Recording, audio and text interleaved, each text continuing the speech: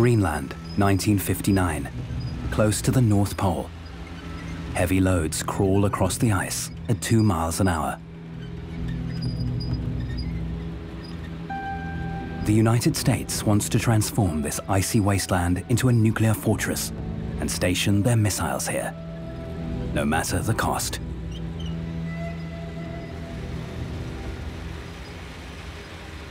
The US government offered to buy Greenland from Denmark, and that happened just after World War II. The price tag was $100 million in gold. 200 soldiers will live in this city beneath the ice. The Cold War is heating up, and the US wants to show the Soviets just what its military is capable of. But the underground settlement is merely cover for a far crazier and top-secret American military project. This chapter in the ice-cold war between East and West sounds like a plot from a James Bond movie, but the story is true. Søren Gregersen was just 18 years old and straight out of high school. He becomes an eyewitness to the unusual project, and he keeps a diary of his experience, along with several photos. I was invited to Camp Century by the US Army. A nuclear reactor is to provide the underground town with heat and electricity. It becomes operational on the 2nd of October, 1960.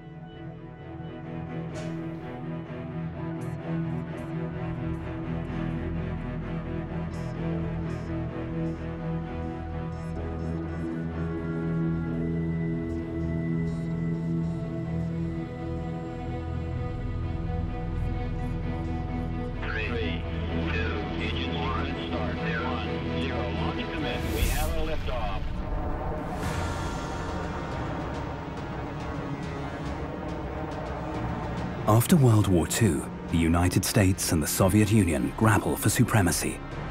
It's a race marked by new technology and ever more lethal weaponry. The Cold War between East and West is underway.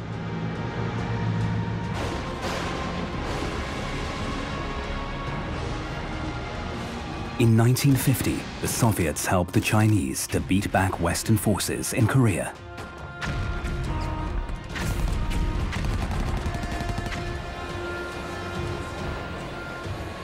In 1957, a triumphant Soviet Union marks the 40th anniversary of the October Revolution. The celebrations herald the dawn of a new era.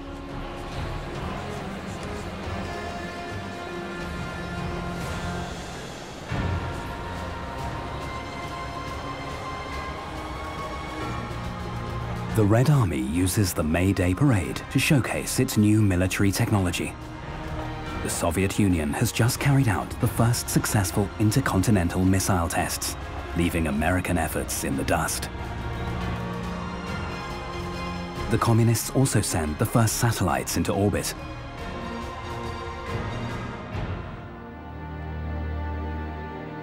"1957 becomes a year from hell for the USA. For 3 whole weeks, the satellite Sputnik transmits an acoustic signal around the globe. America is forced to take notice.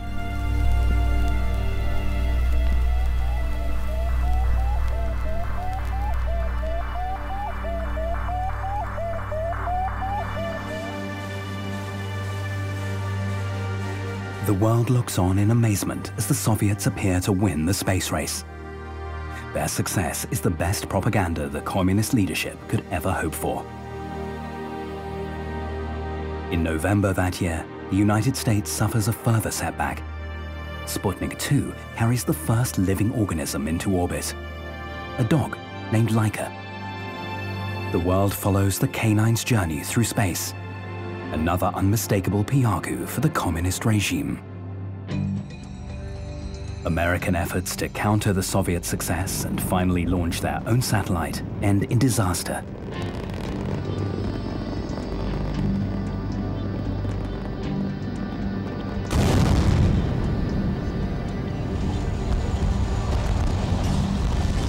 Despite this humiliation, the American public stand by their president.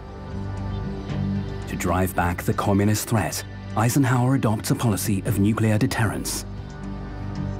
May the turbulence of our age yield to the true time of peace, when men and nations shall share a life that honors the dignity of each. The US sets its sights on Greenland. Situated halfway between Washington and Moscow, American missiles could hit their Soviet targets with much greater accuracy.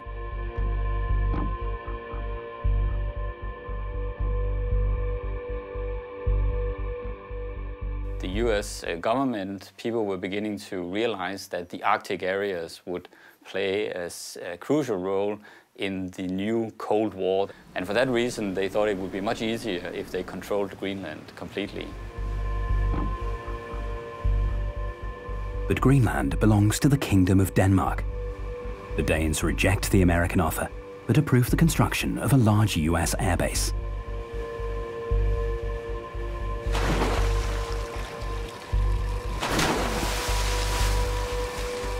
In a logistical feat of strength, it takes the American soldiers just 3 months to build their airbase at Thule. Amphibious vehicles are employed as ferries to quickly unload the incoming supply ships.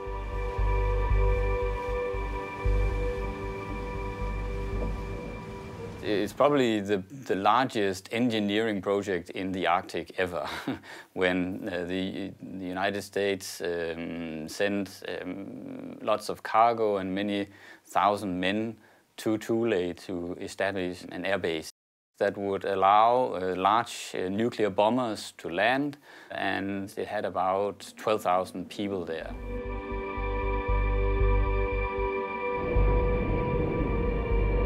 The airbase is built in secret, and the Air Force has trouble finding enough personnel willing to live in this remote part of the world. Chuck Rose, a military doctor, is sent to serve his country in this freezing wasteland. And said, I just got my orders. It says, I'm going to Thule Air Base. Where's that? And the sergeant that answered the phone, he started laughing and laughing and laughing and laughing. I said, what's so funny? He says, that's the worst place in the world. He says, you're going to live under the ice for a whole year and you'll never get out and see the sun. In 1959, however, the United States begins an even more complex project, not far from Thule. They call it Camp Century. At this new site, the US will carry out tests on people and material needed in the deployment of nuclear missiles. But where exactly in this vast polar desert should Camp Century be built? A human settlement nearly 100 feet below the surface of the ice has never been attempted. Colonel Kirkering, commander of the US Army's Polar Research Center, is chosen to lead the project.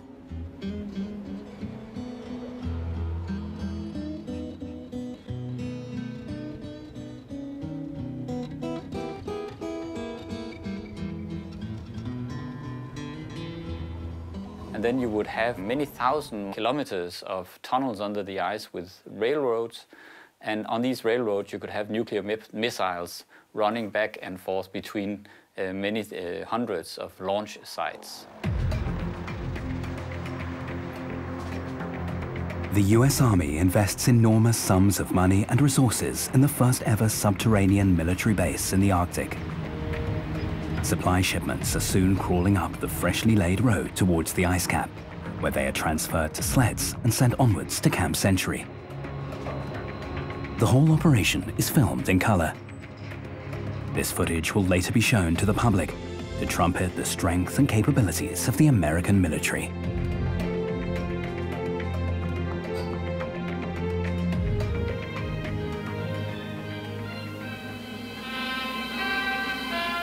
We call these convoys of 10 and 20-ton sleds heavy swings. Crawling up the ice cap at approximately 2 miles an hour, a heavy swing would reach the camp in about 70 hours if everything went well. Caterpillar tractors with extra wide treads pulled the heavy swings. Each tractor could pull from 50 to 100 tons. Finally, like a wagon train in the Old West, the first heavy swing got underway.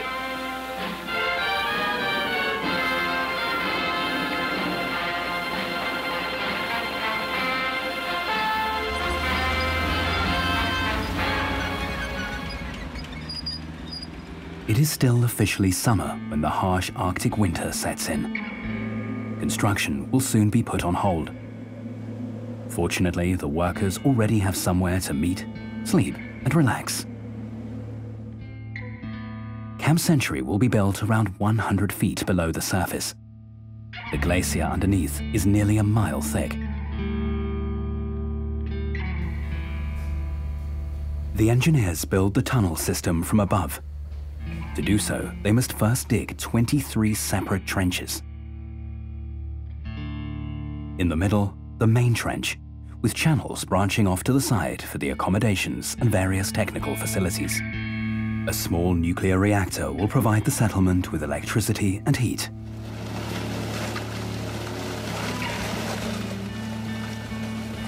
The snowplows have been brought in from Switzerland, where they are used to clear the alpine passes during winter. At Camp Century, they dig further and further into the snow. In a matter of hours, metal arches are added to provide the tunnels with sturdy roofs. These are then covered in snow to disguise them from the outside world.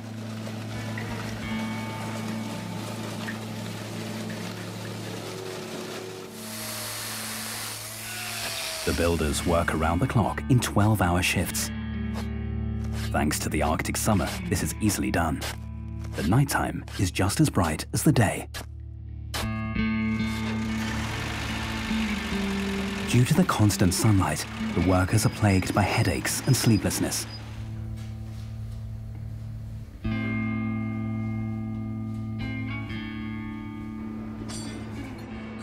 The army feeds its soldiers well. Every day they get double-sized portions to keep their spirits up. 100 men live together in the construction camp, which will have to be dismantled once the subterranean town is finally complete.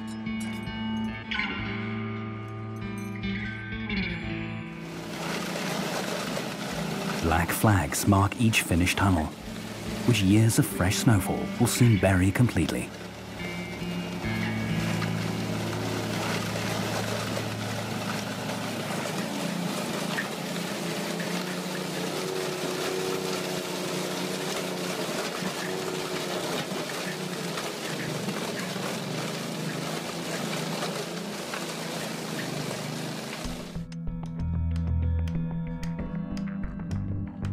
In summer 1960, the soldiers start building the camp's interior. On a foundation made from wooden planks, prefab houses, designed especially for Arctic conditions, are assembled.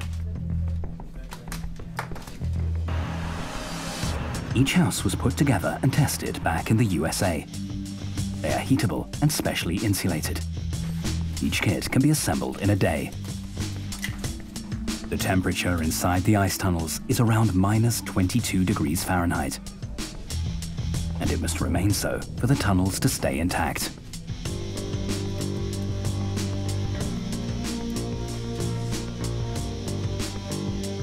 The lateral tunnels each fit 3 houses, with 15 men to a house.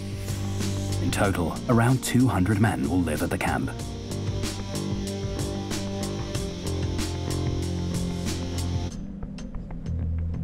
The openings are walled off with blocks of snow. This ensures Camp Century is completely invisible to the outside world. The blocks support each other, stabilizing the wall.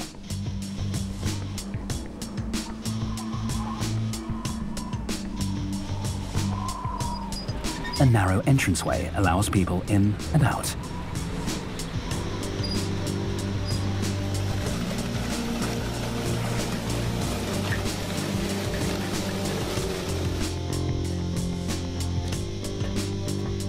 Each tunnel has an emergency shaft. The exits are the only part of Camp Century that can be seen above ground.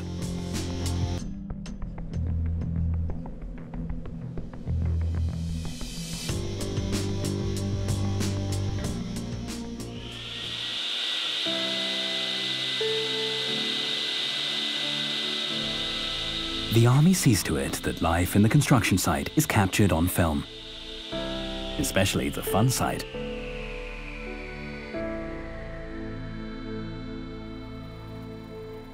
The documentary footage will be shown on American television screens as soon as possible. The army wants to show how far it will go to protect the American public, even in the most inhospitable corners of the world. They thought that if for some reason the nuclear threat to continental homeland USA would be too high, then people might want to live in these protected cities under the ice or in other places. At least that's how it was presented.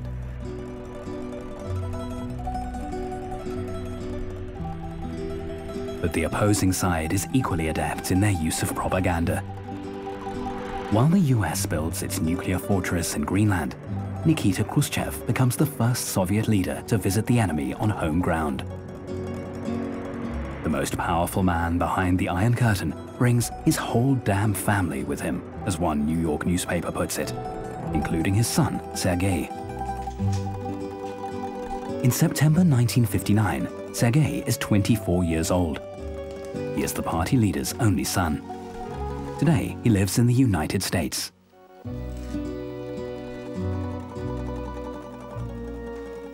Before that, under Soviet propaganda, we thought that Western living in much poorer condition that we are living. Of course, was shocked when we saw that in reality it is opposite.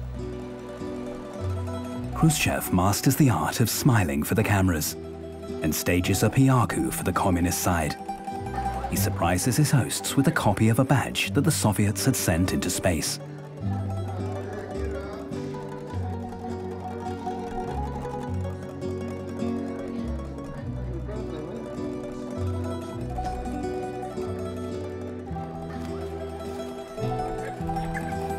He attempts to unsettle the Americans with talk of Moscow's extensive nuclear arsenal, which supposedly could hit the United States at any time.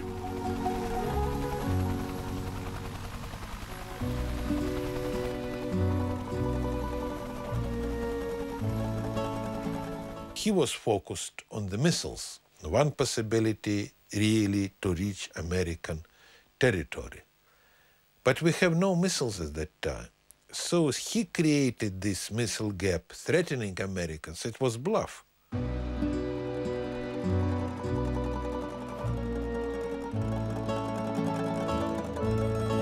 Khrushchev's missile bluff is a masterstroke of international politics. The Cold War is also a war of words. By the end of his 2-week visit to the United States, the party leader has more than satisfied his own national interests.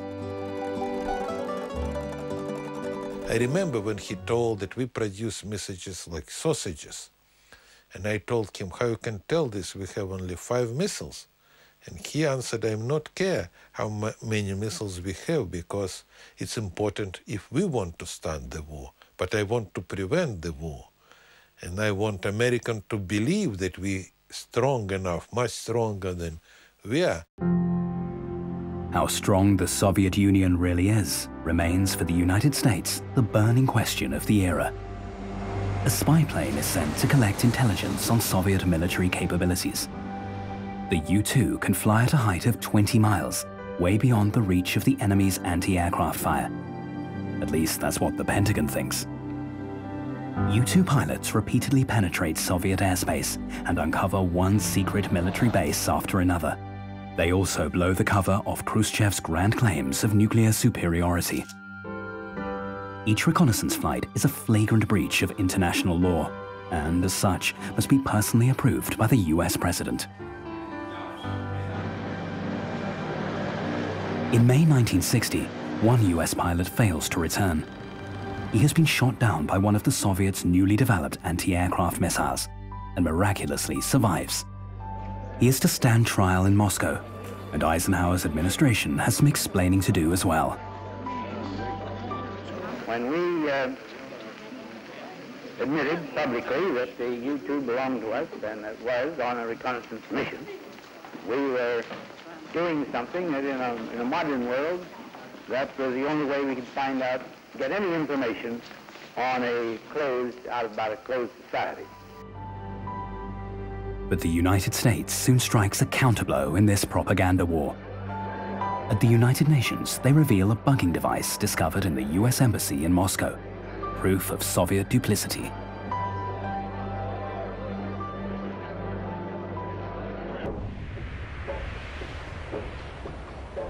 The Marine Fiddler, a supply ship, docks in Thule. She brings with her the pieces for a nuclear reactor. Unlike the prefab houses, however, it has not been tested beforehand. The first assembling and tests will take place once it reaches Camp Century.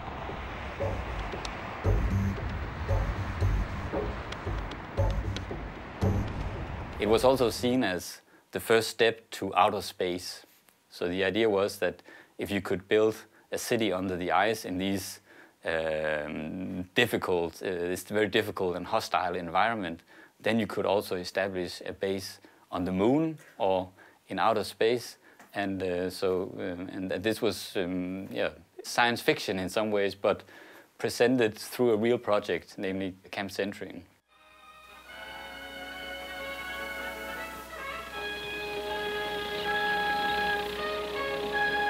The vapor container, the largest single item in the power plant, was carried on a special flat-bottom sled built expressly for its transport.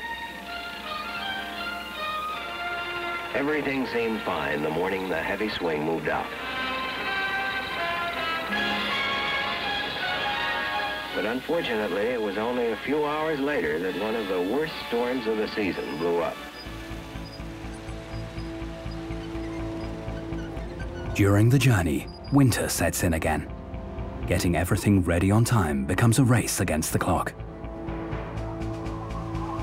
September 1960. The soldiers in Camp Century are working flat out in 14-hour shifts.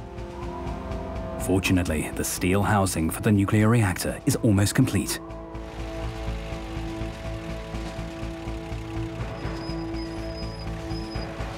Due to the storm, the heavy swing needs longer than planned to reach the camp.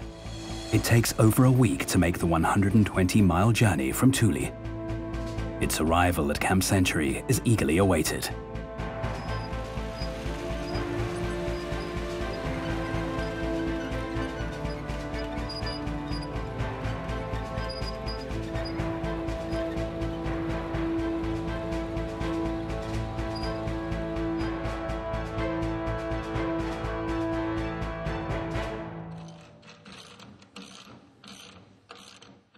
They really wanted people to think that you could live a comfortable life under the ice. You must remember this happened just after the Sputnik shock in 1957, right? When the Sputnik flying over the United States made some people think that we were behind the Soviet Union technologically. So they did everything they could to convince, we have the technology, we have the manpower, we have everything, and American values will prevail.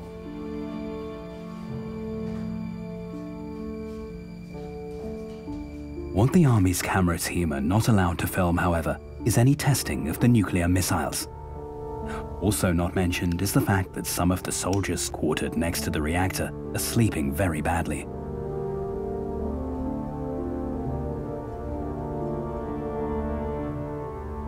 You have a nuclear reactor and you have to live close to it and you never know what happens. I don't think that's a very nice feeling. I mean, they didn't know what nuclear power was and they thought of a nuclear bomb or something that could explode any time, right? So that's why they didn't feel so great about it. And when they installed the nuclear reactor, there was a radiation problem. So they measured radiation in the tunnel and this radiation was far too high. It was unacceptably high. And so they shut it down, and this is during winter time, right? But they asked for big lead plates so they could have sort of a lead shielding, a wall around it. They started it up again, and this is when Søren Gregersen was there. You must ask him. In October 1960, two young men, both Boy Scouts, arrive in Thule. One of them is Søren. Both have been chosen for public relations work and will spend the winter as military technical assistants in Camp Century. I really didn't have a clue what to expect. I only knew that the US Army had built it, that a few people were living there. Det her for US Army. Søren Gregersen is 18, fresh out of high school. He barely speaks any English, but has a keen interest in nature and physics. He first travels to Thule and then onwards to Camp Century. Søren may take photos almost anywhere he pleases. It sounded exciting, like an extension of my time as a scout. Kent, the American scout, becomes a good friend to Søren during their months under the ice.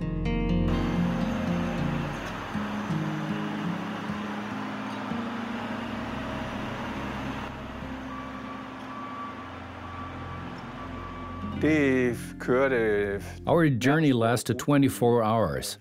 Although we slept on the way, we were very tired by the time we arrived. Our route was marked by a series of flags, most of them in Camp Century.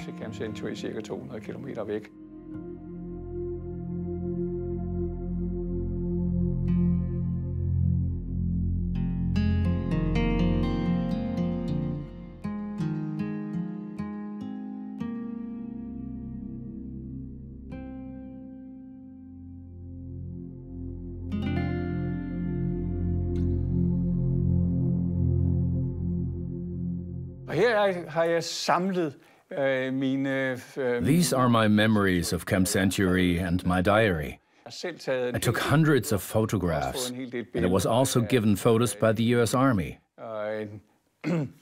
US Army fotograf. Det, der kan ses på billedet her, det to spejdere. In this picture, we can see two scouts standing at Camp Century in the snow. There was so much snow. Masser af sne omkring os. My English was school English. It was not a strong point on my exam. I'd have some diary for any of the days, and it has been typed long time ago. You could say I have practiced typing in Camp Century. I had never used a typewriter before. So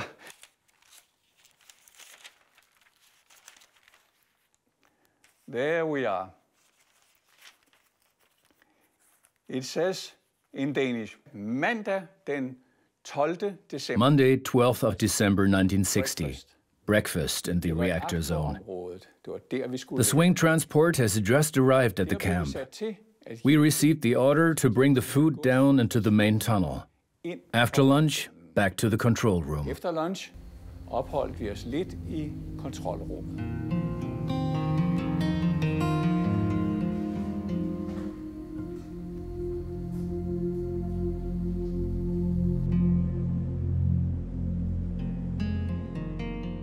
I guess I was, maybe you could say it, naive enough to say this is very exciting. There is a nuclear power plant very close to where I'm living. And it meant it was supposed to be beyond radiation danger. And that is what we are getting of words. And I took that. I have simply accepted that we are going to be protected and things are being measured around us so that it is shown that this is not dangerous. Søren Gregersen suffers no long-term health effects, despite his involvement in the radiation testing. To this day, he believes that the radiation levels around the reactor were safe. Each fuel rod, containing a pound of uranium-235, was carefully unpacked and cleaned by hand. For modern audiences, this footage is disturbing, as is the apparent lack of protective clothing.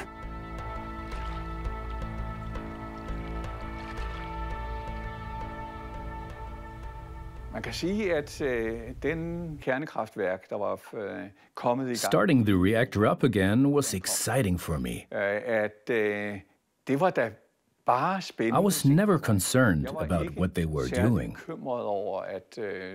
It was new technology for me, and I was very curious about it. Spændende ny fysik. Og det var jeg interesseret i, det var jeg nysgerrig overfor. The workers had a bathhouse on site where they could take hot showers. This was something new to Søren at the time.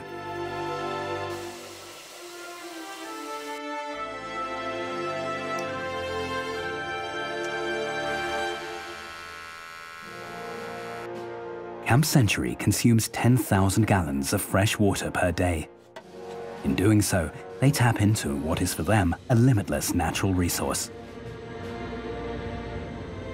Underneath the camp, glacier ice is melted using hot steam, creating an underground lake. It provides drinking water, cools the reactor, and flushes the toilets. If you wanted to go to the toilet at night, you simply had to get out of bed and put some clothes on, enough so that you could survive these minus 30 degrees.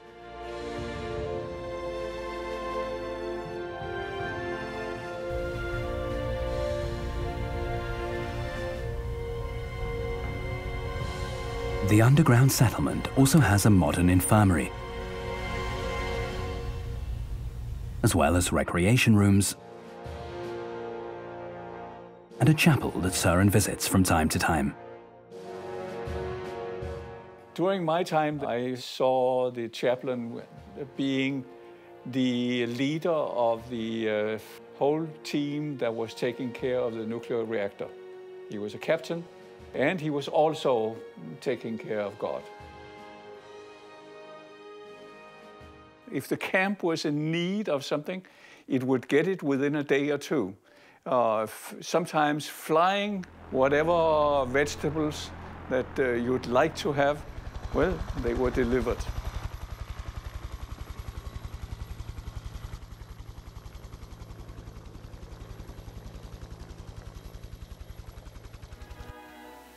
And it boasts the largest deep freeze in the world. Here is enough food to feed the camp for several months. Everything from steak to fruit salad.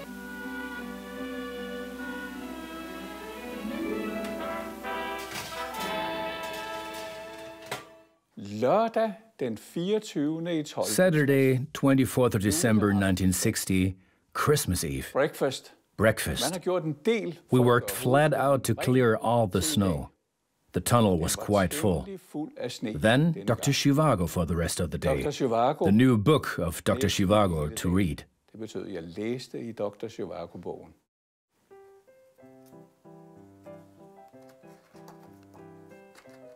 It says Christmas menu. Chilled tomato juice with lemon wedge. Roast turkey. Cranberry sauce. Mashed tomatoes. Browned sweet potatoes. Buttered cream beans. Buttered parsley corn. Assorted crisp relishes. Assorted rolls with butter. Pumpkin pie and whipped cream. Or mincemeat pie. Assorted fresh fruit.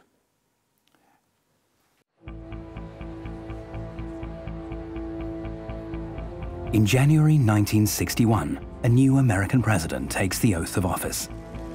John F. Kennedy inherits a difficult legacy. He must contain the Soviet Union without provoking a new world war. He swears to preserve, protect, and defend the Constitution of the United States. So help you God. So help me God.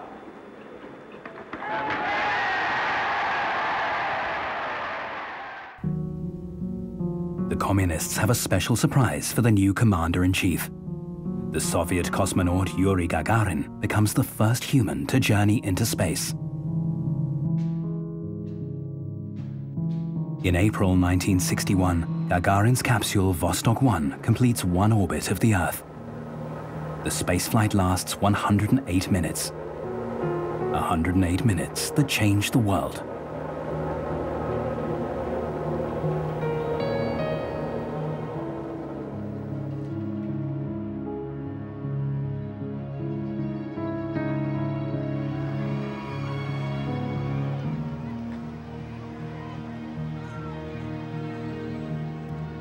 and became much bigger celebration than of the launching of the first satellite. It was compared the May 9, 1945, the end of the Second World War. So I remember when these cars was moved on through Moscow, the people standing in the balconies and the windows, on the roofs, and then the reception and the fireworks. So it was the great celebration. It was no similar celebration later.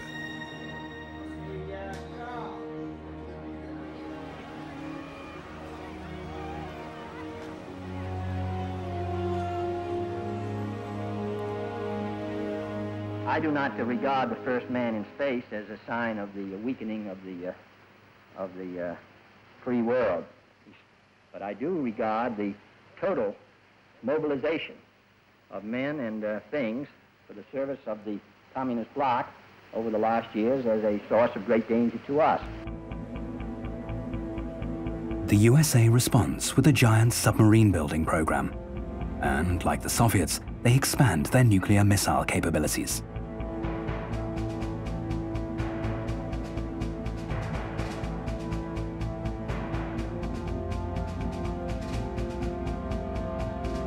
They focus on missiles that can be launched from submarines traveling on the high seas. Now it's the Americans' turn to take the lead in the arms race. The USA sends the Nautilus to the North Pole, the world's first nuclear submarine.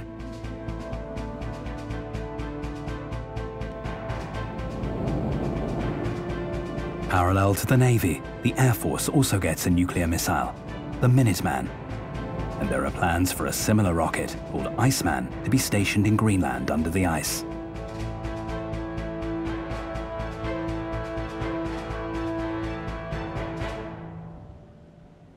Before transferring any rockets to their launch pads, the scientists in Camp Century have to study the physical challenges involved. For this purpose, they build and test an underground railway track. Camp Century was the runner-up project for a much larger project known as Project Iceworm that involved building many thousand kilometers of tunnels under the inland ice to have nuclear missiles installed. Søren Gregersen takes 3 photos of these railway tracks beneath the ice, the only proof of the top-secret nuclear arms project known as Iceworm.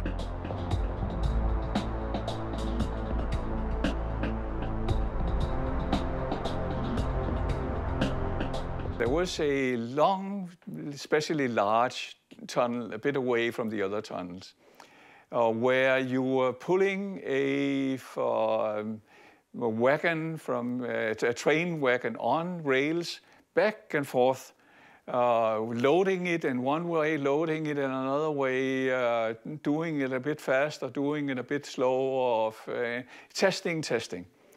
And we were thinking of going across the glacier from one town to another town in Greenland.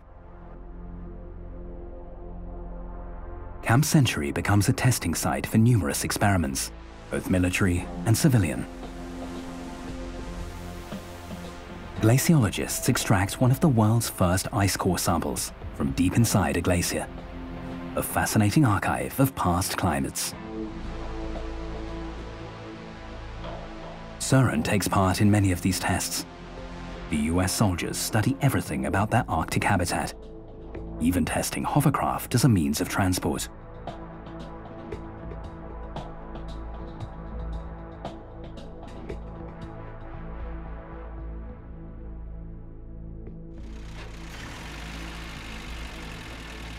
In Camp Century, experiments are carried out not only on materials, but also on people. It was a social experiment. The US Army conducted psychological research to find out how the soldiers felt about living in Camp Century in complete isolation and in very difficult circumstances. So they were not sure would they be able to cope with it, or would there be riots or social problems. The Army's documentary footage portrays an idyllic world under the ice.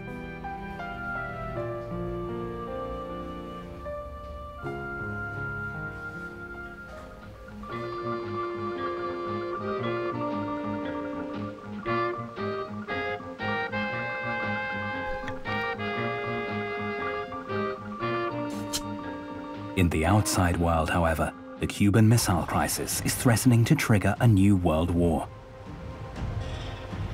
In 1962, Soviet ships deliver nuclear missiles to Cuba, right on America's doorstep. A threat on a scale hitherto unknown. The country is put on a war footing. Atomic bomb shelters are set up inside public buildings. Grocery stores, and not only those in Florida, are stripped bare as Americans succumb to panic buying.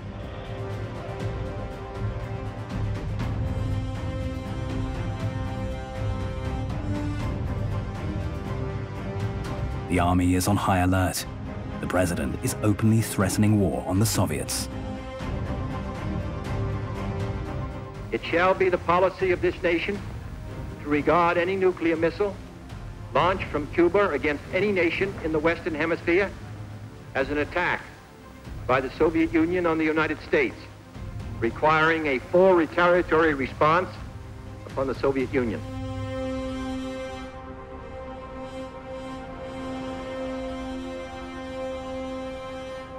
Kennedy's resolve catches Khrushchev off guard.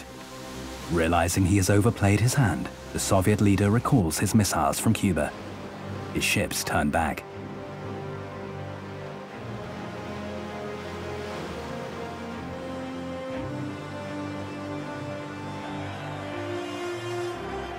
For Fidel Castro and his ally in Moscow, 1962 becomes a turning point.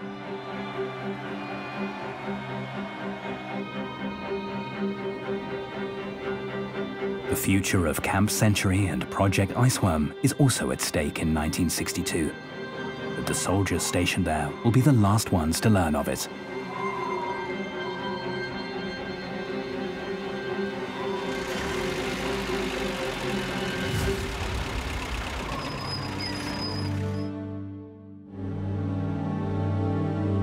Project Iceworm was evaluated by the Department of Defense in 1962 under the Kennedy administration.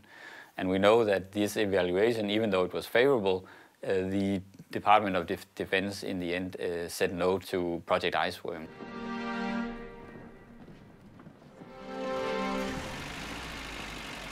After only a few years in operation, Camp Century is close to collapse. Despite the insulation, the heat coming from the houses is causing problems for the structure of the tunnels. The shifting glaciers also play their part. The piles of snow can no longer be cleared by hand. The ice cap is not a solid piece of ice. It's quite dynamic in fact, so it moves all the time. It flows from the middle of the ice cap and towards the oceans. And this movement caused the tunnels of Camp Century to deform and eventually collapse. In 1966, the US Army has to abandon Camp Century. The road from Thule to the polar ice caps is still closed, as is the icy path to the camp, once marked with flags. The Army take their nuclear reactor with them as they leave, but everything else remains, to be fossilized forever under the ice. But in an era of unprecedented climate change, there is no forever anymore. Station North, a Danish military base. It's the northernmost inhabited point in Greenland. From here, climate scientists are studying the ice sheets around the North Pole. Polar researchers from the German Alfred Wegener Institute are analyzing the sea ice, while others study the ice on land.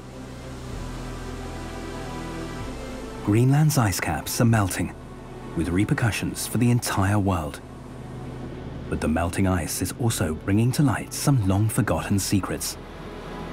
According to climate predictions, the impact of Camp Century may yet be felt, 50 years after the project was consigned to the past.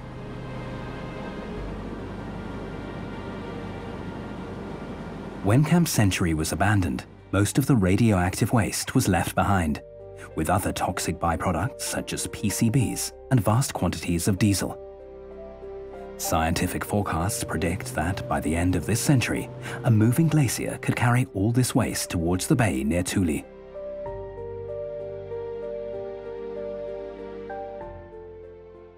The ecological threats are very serious.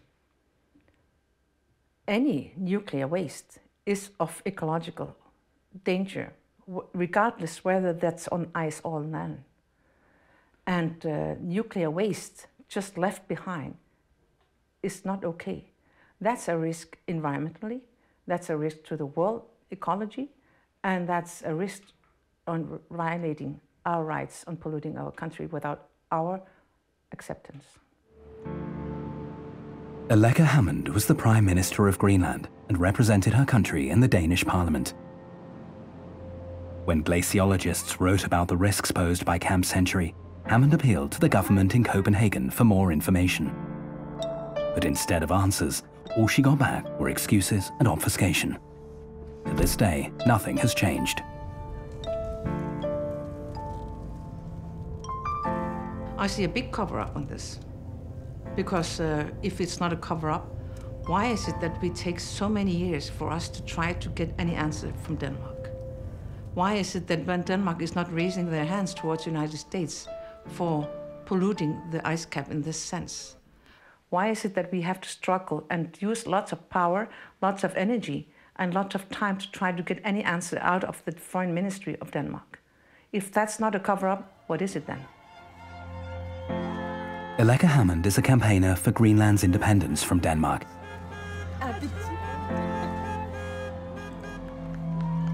The next generation should not, in her view, suffer the consequences of historic contamination. The toxic remains of Camp Century must never be allowed to enter the food supply.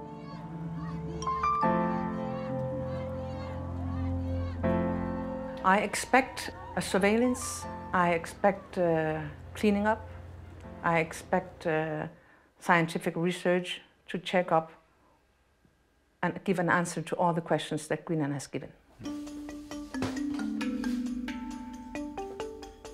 The Swiss glaciologist Horst Mahkut was, together with the Canadian researcher William Colgan, the first scientist to point out the environmental risks posed by Camp Century.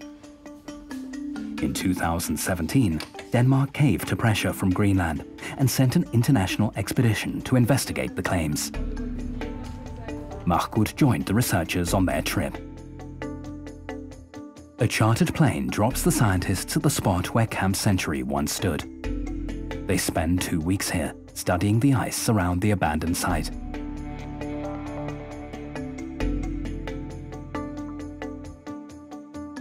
From above, there is no trace of the settlement left. The tunnels and houses are buried under 60 years of snowfall. That's what's so exciting.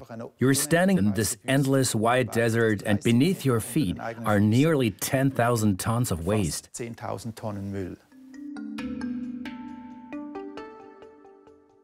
Summer 2017. The weather only permits a few days of research. Everything is still there, but because it's up to 200 feet under the ground and buried under at least 100 feet of snow, it's all as flat as a pancake. The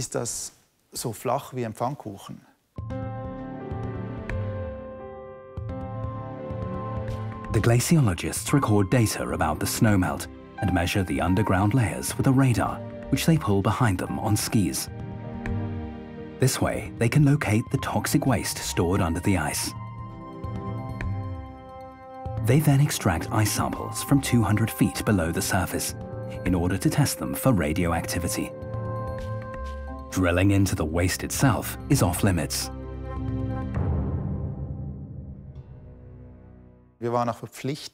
We had to promise not to drill into the toxic waste itself.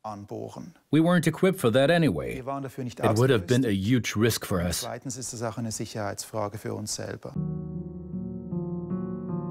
What will happen in the next 70 years? Will Camp Century free itself from its icy grave and end up in the sea near Thule? Studies show that the ice around the camp is indeed getting warmer, but dangerous levels of radioactivity have not yet been discovered. It will take further research expeditions and clear answers from Copenhagen, if indeed they ever come. While the authorities have published scientific data online, interview requests have been turned down, and the leaders of the expedition have been forbidden to talk about their findings.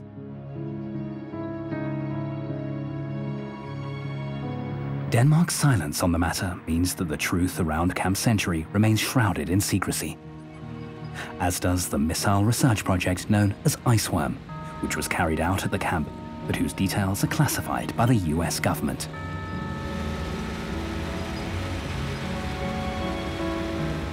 But for better or worse, the melting of the ice caps will keep Camp Century in the public eye for years to come. And it's an achievement that should not be forgotten. The first ever human settlement built under the ice that accomplished what it was designed for, at least for 6 whole years.